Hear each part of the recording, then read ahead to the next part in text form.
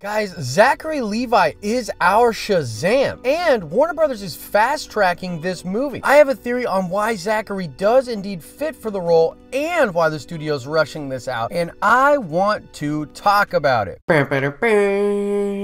What is up, YouTube? It's Josh. This is the Den of Nerds. If you love comic book movies, subscribe to this channel. We do all sorts of coverage when it comes to those types of films. And shout out to Nick Roberts, who got the nerd card question correct in my latest Justice League video. You definitely know your stuff when it comes to the Justice League, so shout out to you, Nick. There will be another nerd card question at the end of this video. Now let's get right into this. After much speculation and waiting, we have official casting for Shazam, and it's Zachary Levi, who was the guy who played Chuck on NBC's Chuck, and he also played Fandrill in the Thor movie. So when I first heard this reaction, I gotta be honest, I was a little bit disappointed and confused, but check this out. This is what he says via his Instagram about being cast. So he says, "Honored and greatly humbled to be a part of the DC universe by bringing the original Captain Marvel to life. I am beside myself with gratitude, not only for this opportunity, but also the incredible outpouring of love and support from so many of you out there in the world. Now, if you'll excuse me, I'll be in the gym for the rest of forever." And it's kind of funny that he mentions being in the gym for so long, because that's kind of my biggest problem with this casting. Basically, I think when I first heard this, I was like, oh yeah, he'd be a good older Billy Batson, but he would not work as Shazam. John Cena was famously in the run to play this character, and I really came around to really wanting to see John Cena in that role. And I did mention in the video I did about that way back when those rumors were first circulating, that I can see something where Warner Brothers would not want to do this, because it could potentially give the WWE a lot of fuel for like a big wrestling match. Essentially, if you have Black Adam and Shazam being two wrestlers that already have a pre-established rivalry, that's really good business for the WWE, and maybe just not something that Warner Brothers wants to be involved with. And I don't know if that's exactly what happened here or not, but I was really starting to like the idea of John Cena being Shazam. I think that Zachary Levi is a great actor, and I think he can embody some of the wholesome qualities that they're looking for, and perhaps bring this new light into the DCEU that, you know,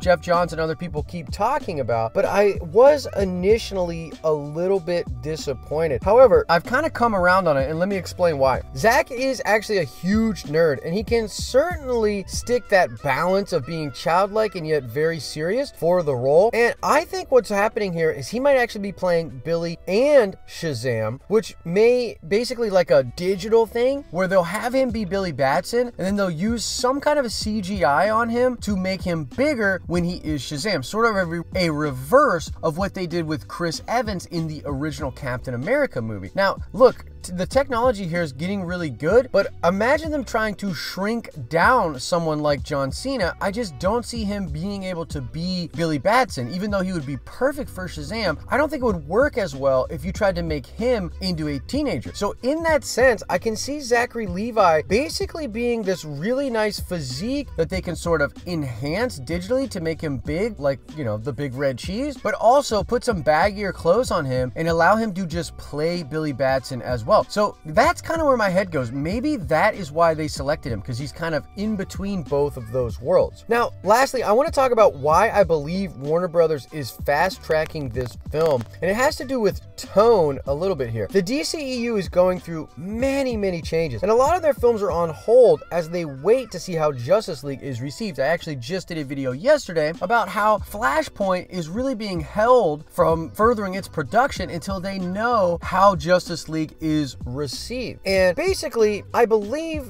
that Shazam is ignoring those rules, and I think this has to do with two basic reasons. Number one, Shazam represents a shift in tone that Warner Brothers and Jeff Johns have been talking about and desiring for the DCEU for some time now. He's more heroic, lighthearted, and basically just fluffier than the current controversial tone that was set up by Zack Snyder and David Goyer. And make no mistake, guys, whatever Warner Brothers tries to tell us, they are moving away from that Zack Snyder David Goyer tone. It's just so obvious with some of the moves that they've been making. They are trying to go away from that tone. Shazam represents a way for them to do that, and I think that that's part of the reason that they're fast-tracking it. The second reason is that the lore of Shazam seems to be a great fit with the only other really strong singular property in the DCEU, and that is, of course, Wonder Woman. They both deal with gods and Greek mythology, and I wouldn't be surprised if they put Wonder Woman in this movie with some kind of a supporting role or even a cameo when it comes to the mythology or whatever story they are trying to weave. So that's basically why I believe Shazam is being fast-tracked. Whatever that pitch was or whatever their idea for the story is, I think it has to do with this lighter tone, and it's going to tie into Wonder Woman based around mythology. And like I said, I also think that Zachary Levi might be able to play both Billy Batson and Shazam, which could be really interesting, and I think they'll do some digital enhancing. But that's my thoughts. That's the news. I want to know, what do you guys think about all of this? Let me know in the comment section. How do you feel about Zachary Levi being cast, and what do you think about the evidence I suggested for why